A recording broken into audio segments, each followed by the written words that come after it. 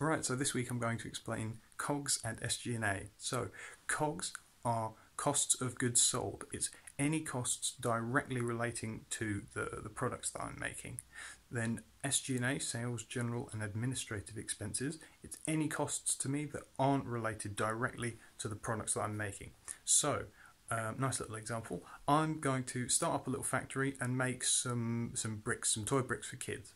So I start off, I buy my liquid plastic, the raw materials, I put them through my machines to process them into the bricks.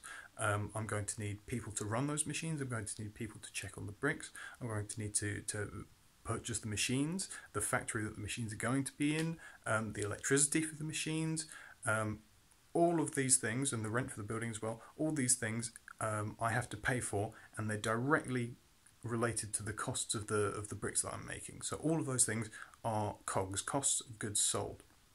Now, after I've got my bricks, they're wonderful, I want to sell them. I'm going to put them in a little truck, send them off to a shop. That's going to be a cost right there. I'm going to have to pay for billboards, advertising, so that people know about my wonderful product. I'm going to need to pay my accountants to check on all my money. I'm going to need to pay the legal team, all my admin staff, buildings for the admin staff to work in, the electricity for those buildings. All of those things are indirect costs because they don't relate to the product that I'm selling. So that's SG&A right there.